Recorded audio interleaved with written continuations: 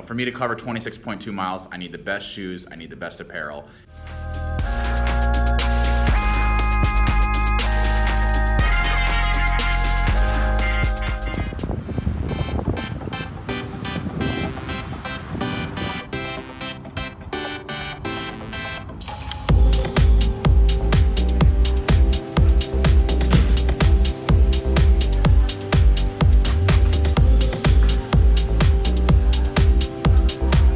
Well, it is Friday, August 11th, and I'm feeling so much better today.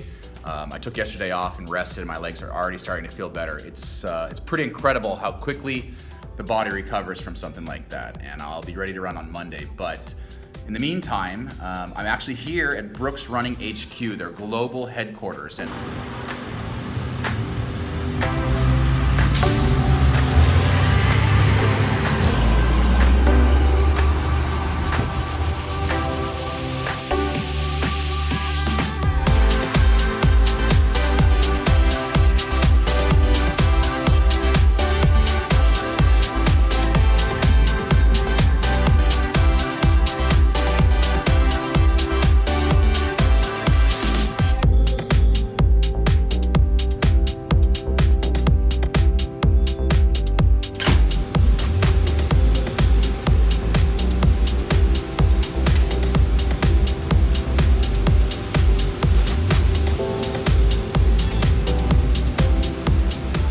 I've been working with Brooks since January 1, 2014, and they've been such an incredible partner, allowing an old dog like me to run into his mid-30s. And they are supporting me all the way through the Honolulu Marathon. And so I'm here today to meet with some of their marketing department and some of their apparel developers.